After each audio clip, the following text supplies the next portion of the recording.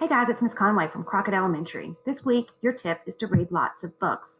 I just clicked the Scholastic link on page 18 of your packet. I'm going to scroll down and find paired text.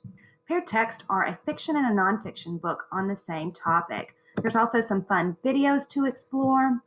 Once I click the link, I'm going to click Watch the Story to hear the fiction story, read the book if I want to learn some facts.